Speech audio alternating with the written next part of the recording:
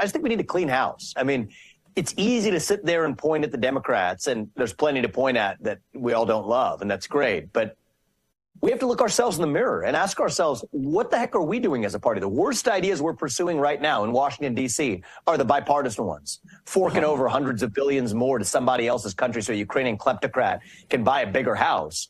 Well, guess what? Donors are forking over a bunch of money so Ron McDaniel can buy a bigger house, or Nikki Haley can do the same thing as a military contractor.